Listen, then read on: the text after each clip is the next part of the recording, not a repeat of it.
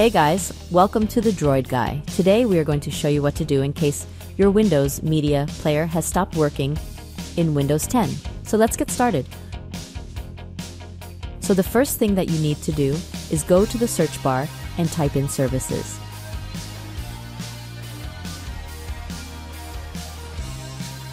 This is the best match, left click on it.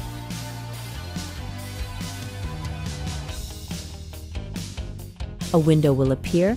Now scroll down and search for the Windows Media Player Network Sharing Service.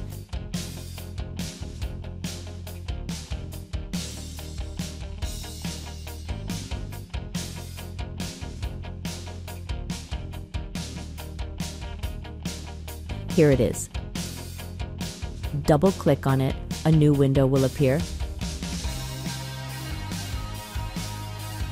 On the Startup Type category, you can either set it to manual or automatic. Then on the service status, click on Start. Once done, select Apply, then the OK button.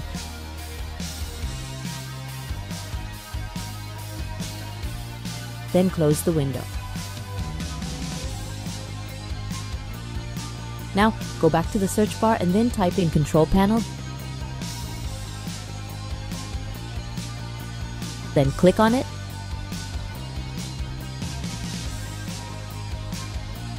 Set the view by to large icons. Then locate and click on Troubleshooting.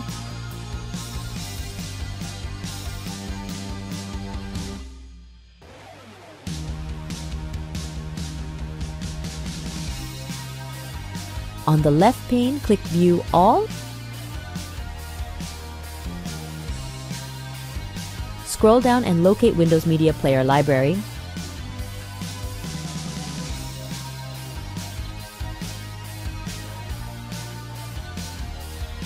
Here it is. Left click on it. A new window will open. Then click on Next.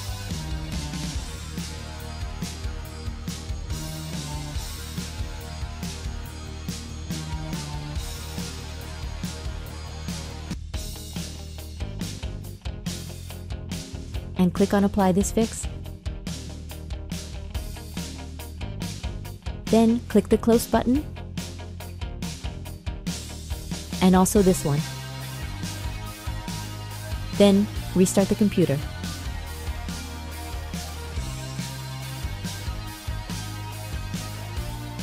Now this should resolve the issue. That's it.